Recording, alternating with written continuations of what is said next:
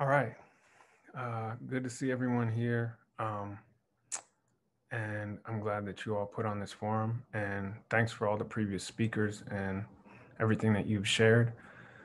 I hope that this information that I'm presenting today is helpful and contributes to the larger discussion around putting more cultural fire on the ground in Karuk and Yurok territories and throughout California and beyond. Um, so a part of the research that I was engaged in as a part of my dissertation that many of you through WKRP and the Karuk and Yurok tribes have supported, and of course, the Cultural Fire Management Council have supported, um, was oriented around hazel. And so this work really picked up where Frank left off in terms of his own dissertation research.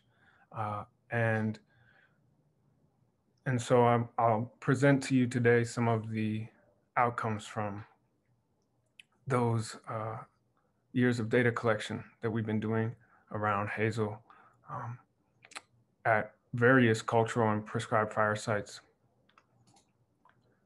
So as Margot spoke to earlier, um, hazel is really critical to Yurok and Karuk culture in terms of basket weaving. And this is just really basic what the cycle is in terms of generating these nice straight shoots that are important for basket weaving. First, of course, you have to burn the hazel, and then uh, after one growing season, um, after the burn, hazel produces these nice straight shoots, which has long been known by basket weavers. And so, one of the objectives of this research was really to um, quantify that and document it for various fire managers, land managers, and so on. Uh, Hopefully, this research can be used to uh, enact some of these policies that were brought up so that there's more cultural fire. And so, to build on that, these straight stems, which you see this photo that Frank took on the left, unpeeled hazel stems, and here they are peeled, and then they're integrated into baskets, um, like this basket for pounding acorns, and this baby cradle basket. And so these are just some, in terms of one of these baby cradle baskets, which are in high demand throughout the region, uh, approximately 300, depending on the weaving style and who's weaving. Um, Hazelnut stems are used to make just one of these baskets. Um, and I'm sure, this is just to give you some context, but baskets are sold for upwards of $800, depending, um, especially if you don't have a basket weaver in your own family. Um, and so some basket weavers weave up to 10 of these baskets a year, which would mean that they need quite a few hazelnut stems. And if those hazelnut stems are dependent on fire and there's not enough fire on the landscape, um, then there's going to be a problem, right? In terms of maintaining this important cultural aspect. And so here's Margot and one of their grandkids. And I think this is actually a quote that Margot made at, I believe, the Northern California Prescribed Fire Council meeting in 2019. Um, and so the Trex burns, of course, have really increased the number of hazelnut stems in particular. And so now there's more baskets for the next generation, which is really powerful. Another thing that actually Margot just said is that we're a part of the ecosystem, right? Um, and so that's kind of one of the things that we set out to test using um, using the scientific language of ecology, so to speak, because so often ecology only sees humans as negative members of the ecosystem, so to speak. But the goal with this project is to show that, well, actually, certain human cultures have a positive effect um, on the ecology and do not see themselves as oppositional to other species or seeking to control other species, but really see themselves as a part of it and have a relationship. Um, and those indigenous relationships in the Klamath Mountains are really key to maintaining uh, balance, of course, is often stated by Karuk and Yurak cultural practitioners. So the research questions that guided this, uh, um, we framed it kind of in this larger ecological theory of ecosystem engineering, which posits that that humans can have a positive impact and feedback on ecological and cultural processes, right?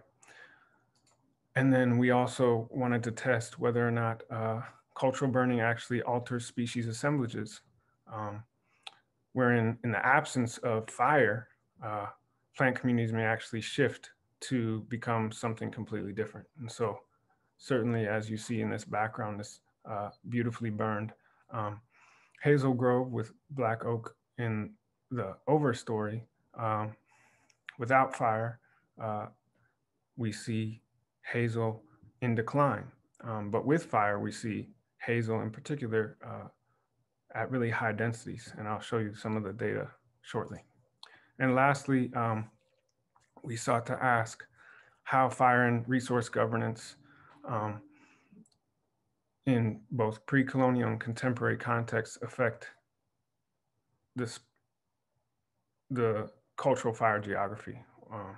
And basketry stem availability and gathering practices. So how have these shifts in governance that you have all discussed, how has that affected access to these resources and the availability of hazelnut basketry stems? So we established 48 plots for monitoring, both pre and post burn. We recorded the basketry quality and the total number of hazelnut stems. We measured both the stem length and the diameters on each of these of 10 shrubs in these plots. We also recorded the shrub densities in each of these plots. So the total number of shrubs in this 400 square meter area. And we also included other variables that we thought would affect hazelnut stem regrowth and quality, including burn seasonality, overstory basal area, and ungulate browse. So we also went out with basket weavers and recorded where they decided to gather, how far they had to go to gather. And then once they were at the gathering sites, we used the number of stems that they were able to gather as a measure of the quality of the site. And so over this 4 or 5 year period, we observed over 90 folks gathering, the majority of which were women, and the majority of which were to sites that have been burned 3 or more times in the past 30 years. So you all are aware of this region, of course, but these are where the plots are located. A lot of plots where the Cultural Fire Management Council has been burning, and then other plots throughout where the Klamath Tracts has been burning in Karuk territory as well. So the outcome of monitoring these plots over this time span is that we see that burning 1 year or one growing season after a burn produces these basketry quality stems at much higher rates than even 2 years after a burn, and then 3 or more years after a cultural burn. There are much fewer basketry stems that are being produced in these at these sites. So fire needs to occur regularly and frequently in order to maintain this resource for basket weavers.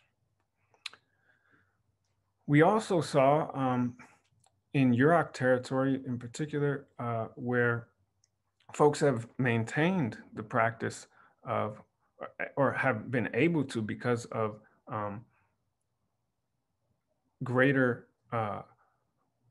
land sovereignty on the reservation than in areas in Karuk territory where there's been much more massive levels of land dispossession. We see that there's even areas where folks have been able to burn regularly for hazel in particular. And so we see that those areas have higher on average densities of shrubs in those areas that they've been able to burn frequently. And so that was an interesting observation that those areas that are burned regularly also really support hazelnut in particular.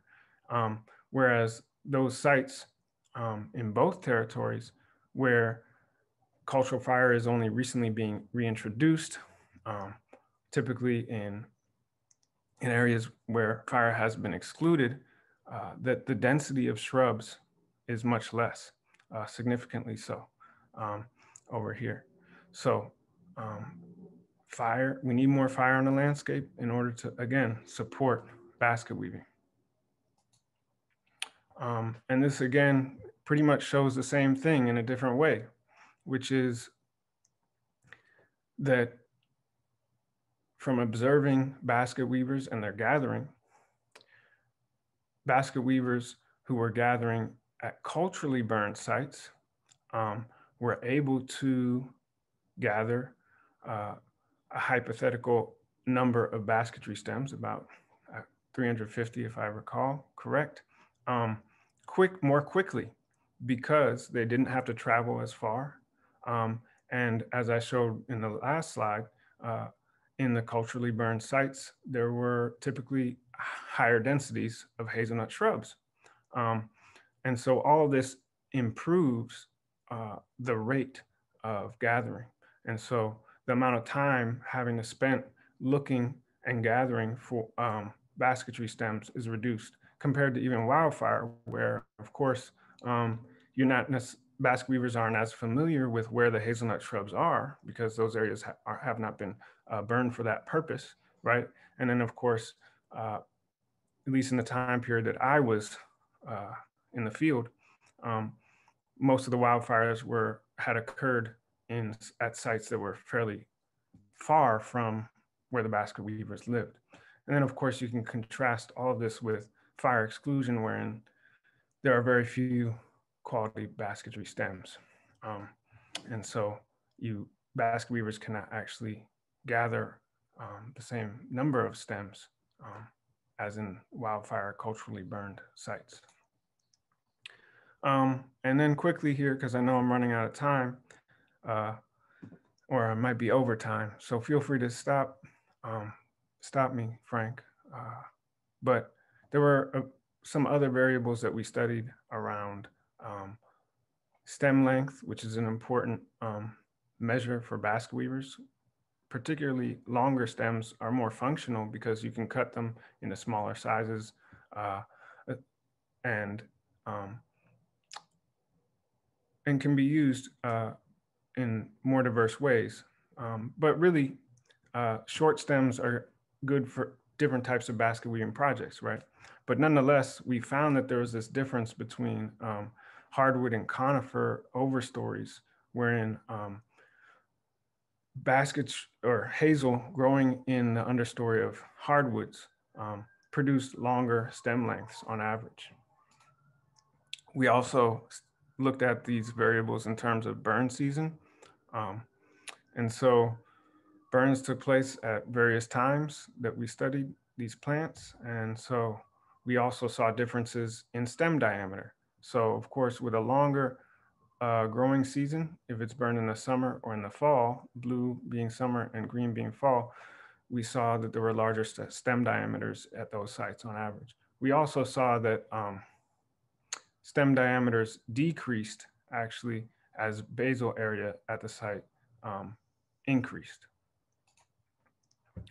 I think this is one of my last slides, but there was a clear effect of ungulate browse on reducing the number of basketry stems available.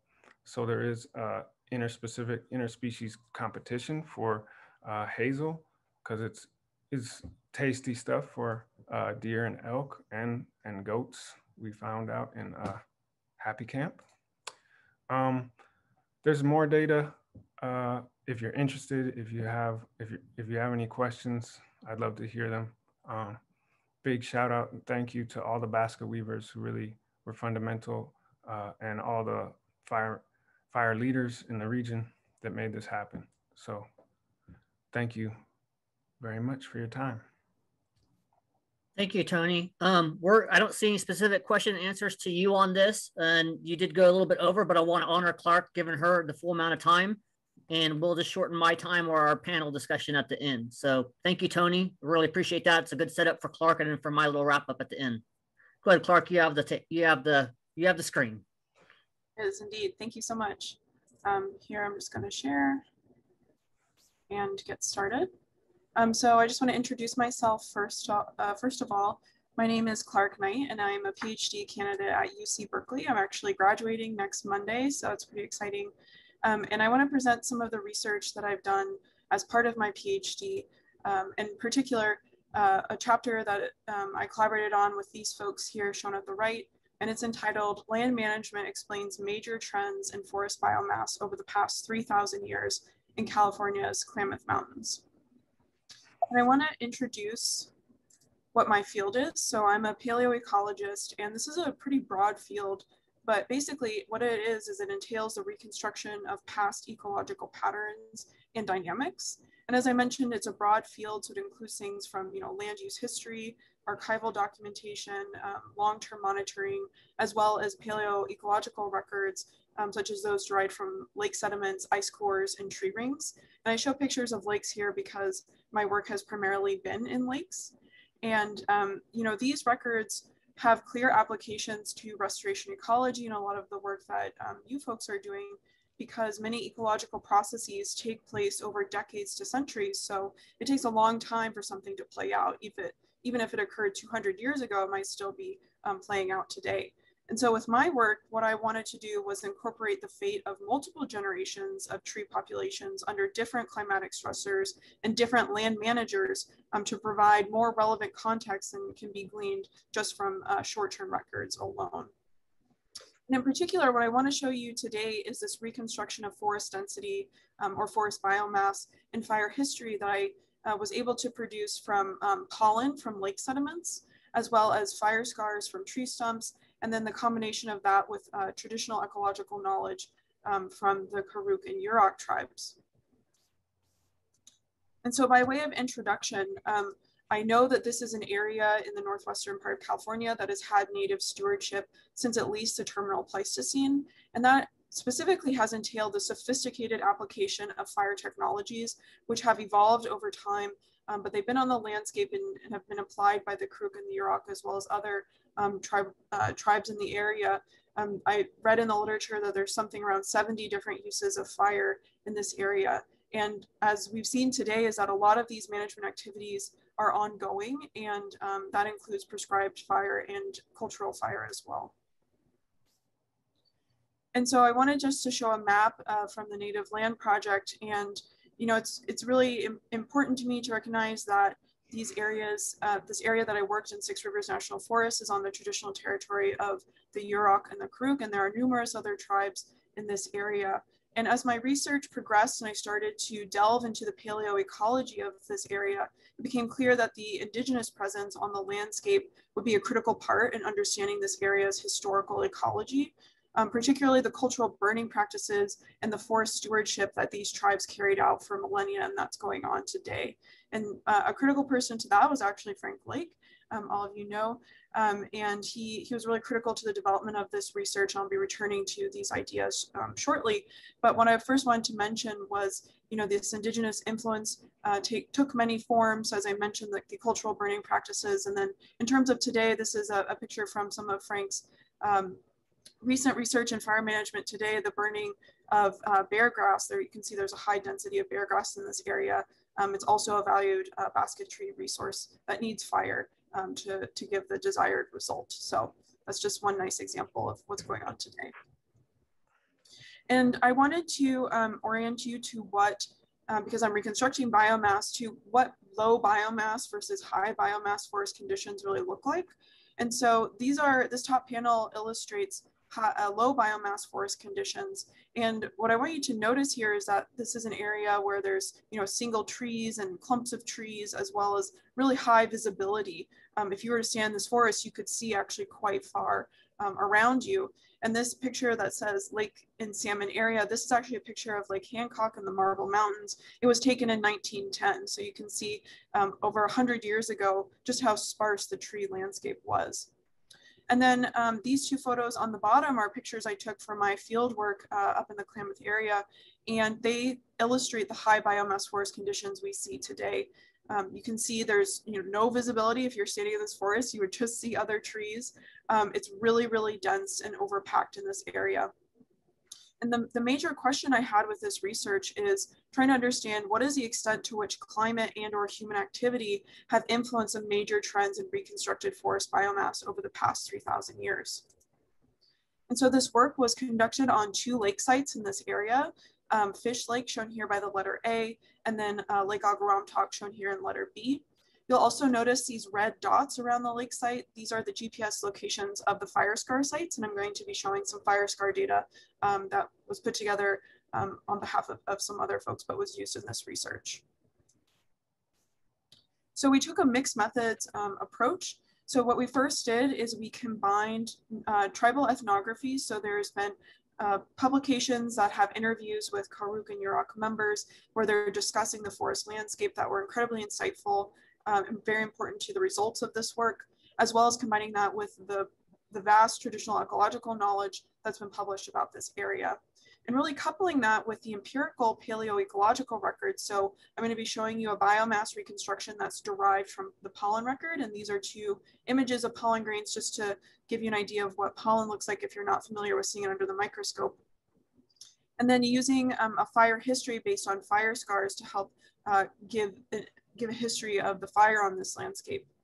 And then because our biomass record is derived from pollen, we wanted to use other lines of evidence to check these biomass numbers, so just to understand how confident we could really be in this estimate. And so our first set of results really show from the native history that there was a substantial contribution from native fire to this fire regime. So historically speaking, both of these lake sites were gathering places for acorns and mushrooms. And in order to cultivate these crops, you really needed lower fuel levels and open forest conditions. And this is some of the results that came out of Dr. Frank Lake's 2007 dissertation, as well as his Tushingham and Bettinger 2013 paper. And just to give you an idea of the extent of this is that this area is thought to have supported a population of about 2,000 to 3,000 people before colonization, according to Tarkov and Tarkov 1975. In terms of the contemporary ethnographic record, you know, what tribal members have said is that they have long recognized that these traditional lands are very over-enriched in biomass. And some work by Jennifer Sauerwein published in 2019 found that the group compared the current forest conditions to, quote, an ecological cultural desert. So, you know, you can't have the kind of crop cultivation that was taking place in the past because of these really over-enriched biomass conditions. And I think this quote sums it up nicely. This is from a Karuk elder quoted in Frank's dissertation. We've never had this much fuel on the ground. And so now I want to walk through the fire scar record because it really links in nicely to all of the ethnographic and traditional ecological knowledge from this area. And just to kind of back up for a second, we use a fire scar record, and just to illustrate what a fire scar is, it's these little black lines, these scars and injuries that occur on a tree when there's a fire burning at low intensity that injures the bark cells. And so what happens is that the tree buries that wound. And these are not fires that would kill the tree, they're low intensity, but they do wound them. And what's great is that, you've probably heard of methods to figure out the ages of tree by counting the rings. The same thing can be done for fire scars. So this is an example of a dated tree cookie, as they're called, where you have the fire scars are also dated. So this is a really cool way of finding out past fire events. And so this is some work that's been done in part with Dr. Eric Knapp. But what we found is that the fire scar record shows frequent fires between 1700 to 1900 AD. And so at Fish Lake, there was median fire return interval of about every 7 years between fires. And then at Lake Agaramtok, about every 12 years. And what's interesting about this is that scars are an underestimate of fire on the landscape because not all fires will cause wounds. So these are actually an underestimate of how much fire. So there is probably more than what we're seeing in this record. And what's also interesting is that the position of the scar actually can help suggest or indicate the time of year that that scar formed. And what's interesting about this area is that although there is lightning fires in this area, those typically peak in around June and July. Whereas we know from the traditional ecological knowledge is that cultural burning tends to occur in the late fall and early spring. And what we found is that the majority of the scars, 89 to 90% of the scars, actually occurred in the late wood or dormant wood, as it's called, which is put down on the tree in this late fall period. So that was suggestive to us that actually a lot of these scars are probably as the result of cultural burning as opposed to lightning burning. And so just to give you an idea of what our biomass record looks like, this is biomass. We have megagrams per hectare on the y-axis, and then we have, it's called calibrated years BP on the x-axis.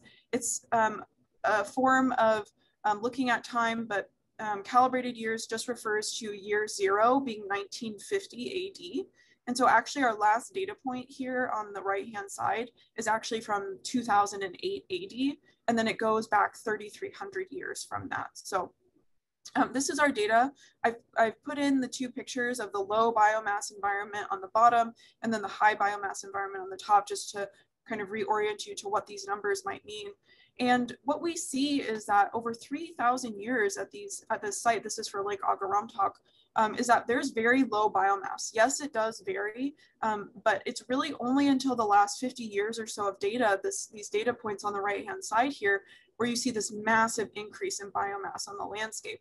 And so effectively what we're seeing is that in the last 50 years or so, the amount of biomass on the landscape is greater than at any point in the last 3,000 years. It's unprecedented in this record. And I think that that's a really important finding.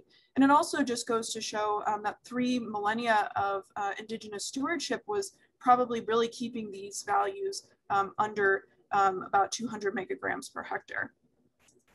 And in fact, if you look at the median tree biomass till before colonization, which occurred around 1850 in this area, it was about 104 megagrams per hectare. This is really quite low numbers.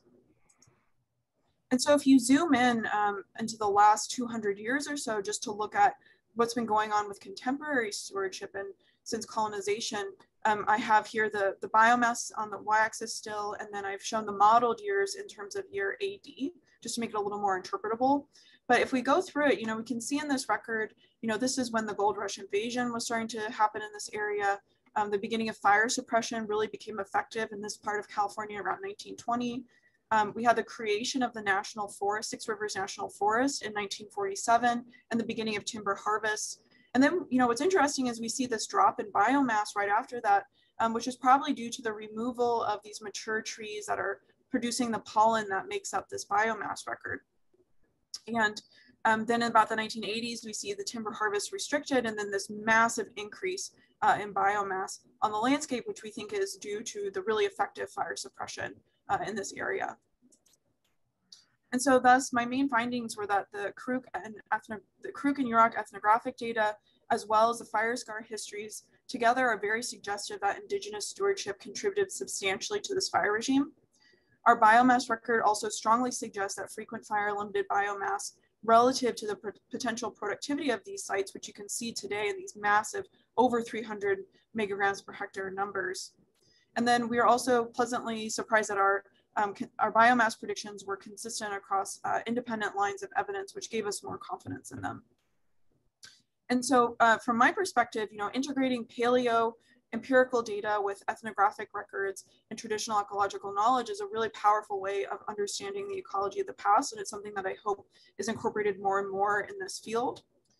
From a restoration point of view, the contemporary forest biomass is unprecedented in 3,000 years, which I think is a really important piece of information for land managers.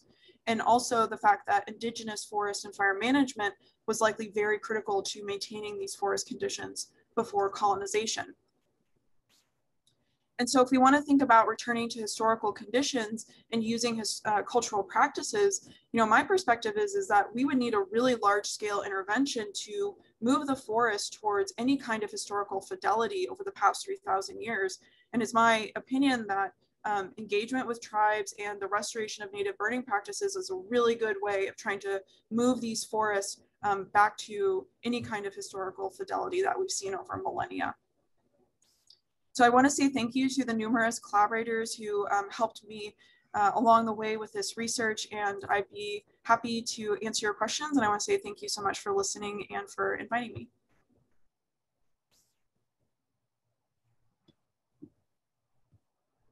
Thank you, Clark. Very great presentation. I really appreciate all that overview of the research you've been doing with a lot of us. I don't see any particular things on the chat or the question and answer. So I would like to follow up with your and Tony's stuff and share my screen. And if Jody can give me, see here, if I can do this where, I don't know, I can't see myself, but I'm gonna share my screen. And yeah, that's the one I want to do. Okay, can you all see that slide there? Do you see a slide that has the yes. local, huh? Yes? Frank, you can adjust your video a little up. We can just see your shirt. Yeah, well, I'm trying to be able to see my screen behind it. So I'm going to shut off my video, actually, if I can find that here. And then I'm going to talk about this slide. There we go. So, one of the important things here, I think, is really hitting home both at kind of the scale and the landscape diversity here is we look at the Fish Lake site that was just covered there, having a median fire return interval between 3 to 7 years from the work that we've done there. That picture shows the Yurok villages in the orange and then the Karuk villages going up to Lake Goramtok that was also featured. And then where Tony did his hazel work, where essentially through this whole area of that left figure there from that initial work with Jeff Crawford and others. And then when we think about the gradient going from the village down in the lowlands and the river across these different forest types, there is an interplay between lightning. But really the main critical thing, despite having a large lightning frequency in the Klamath Mountains, is that there is the intentional and purposeful use of fire across these habitats or vegetation zones for a variety of resources.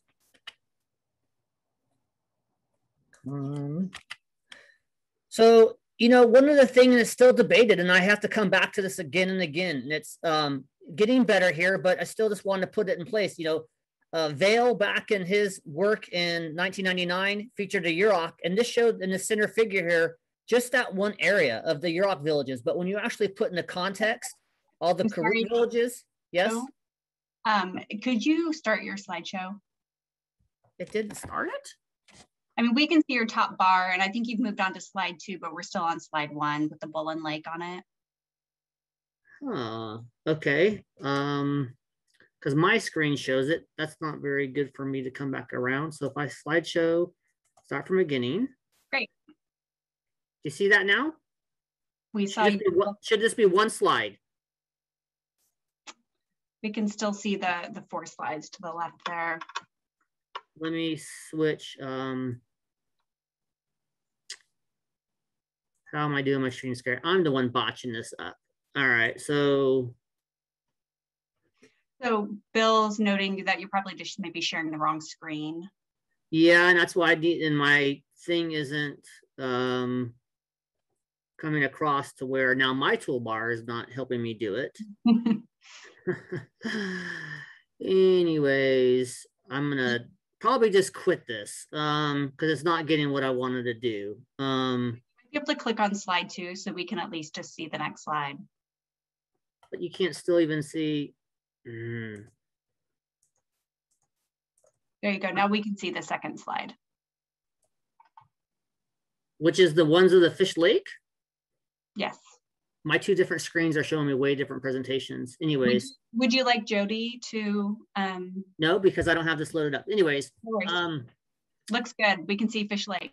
All right. So, but you have the multi-panel one there, right? Never mind. Yep. We have slide 2.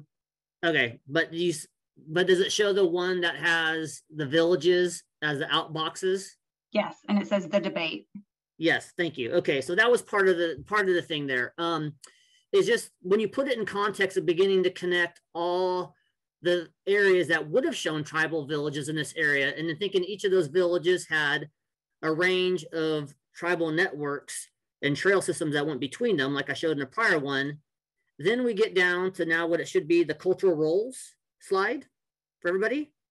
Yes, we can see that. And you see Fish Lake in the little blue circle in the top right, and Martin's Ferry is in the bottom left of that general land office survey map.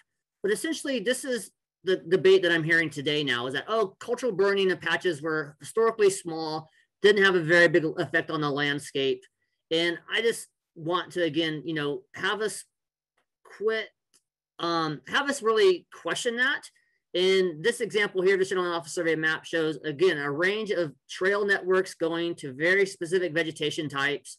And we've been able to use multiple lines of evidence. And so essentially, when you think about the cultural specificity and the diversity of burning amongst men and women for different types of hazel shoots and the seasonality, and then that difference of seasonality between lightning and intentional cultural burning, that you really have those things tailored to the biophysical setting, the particular aspects, slope position, the elevation, the canopy cover closure.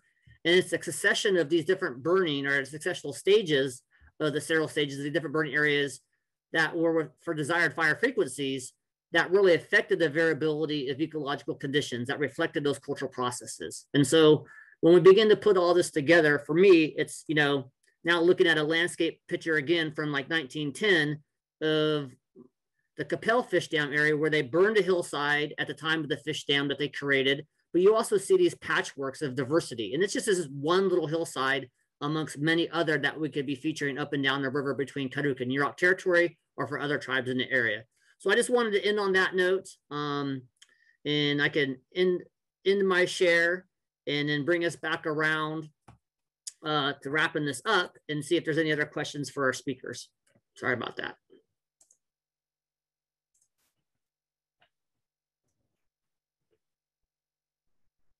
Anybody?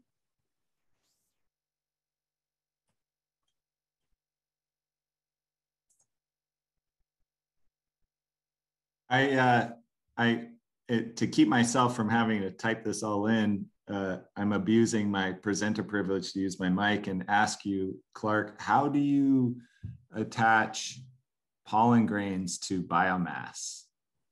Yeah, that's a great question. That was an entire research paper in and of itself. It was a novel method that we came up with. In a nutshell, you have lake sediments, which contain grains of pollen from the vegetation around that lake site. And if you go and you sample a lake sediment core and count the pollen grains, and if you have a really good idea of the age of that core, the age of those sediments, then you have what's called a pollen influx, which is the amount of pollen grains per centimeter squared per year. And then what we did is we did really detailed spatial transects to find out the biomass around 7 lake sites in this area. And so we found that there was a really strong linear relationship between the amount of pollen going into the lake and the amount of pollen producing trees around that lake. And so we used a model based on that relationship to then calculate biomass in the past by counting pollen grains in the past. I hope that makes sense. It was, I'm simplifying a bit, but in essence, it's using this pollen record from the lake sediments to go back in time. And we did it specifically for the lakes in this area. So it was calibrated to Klamath area pollen, Klamath area lake sites. And it was a novel method. So this is the first time that it's been applied, and it is a really cool way of getting biomass. I don't know that it would work everywhere, but we show that it could at least work here. So that's a really, I think, a cool way of getting at biomass. Great. I realize that we're 1 minute over when we wanted to end the workshop, but there was a question here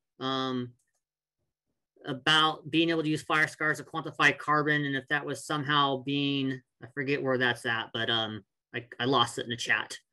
But do you know of any way of using the reconstruction of the fire history record to look at carbon, and then how that might be also for gauging for? I think those were my questions, Frank, and there's two questions. One was if people had looked at the frequency of fire scarring under the kinds of burns that are like cultural burns, and if not, if that's something that people would be interested in studying. And then the second question was, given the unsustainable levels of biomass that your research is suggesting, I'm curious how many groups are still exploring trying to get carbon credits for forest management, or whether we need to recognize that we need to reduce our carbon. Well, I wish I had an answer to the first part of that question. I know the fire scar ecology for these bimodal systems is not completely known, how these scars form. I was assuming in this research, I guess, that, you know, with these cultural burns that were very frequent, is that they would be producing the same kind of scar that you might see and would be indistinguishable, I guess, from the lightning-based ignition, except for the fact of the intrascar positionality. That was really the way that was suggested as cultural burning. But you do bring up a good point, and I actually don't know if there's been a study that's looked at scars just in places with cultural fire. That's a great question. I don't know if anyone else wants to try to tackle that second part you said about carbon credits. I'm not familiar with that.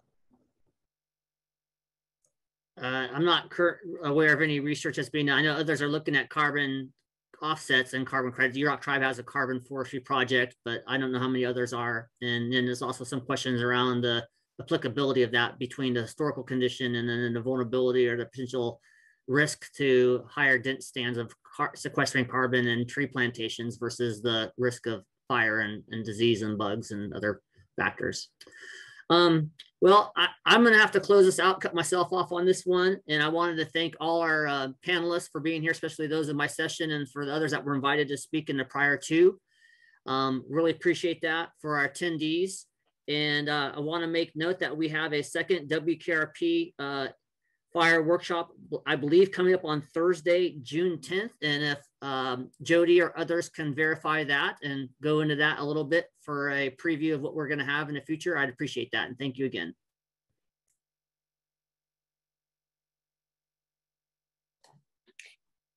Quickly, yes, June 10th is our next workshop focused on projects and things that we have going on for this year and you know, years to come, but mainly focusing on our programs and projects that we have going on. I'll be reaching out to people shortly with all that information. All right, well, anything else from our planning committee or from anybody in the attendee side of it?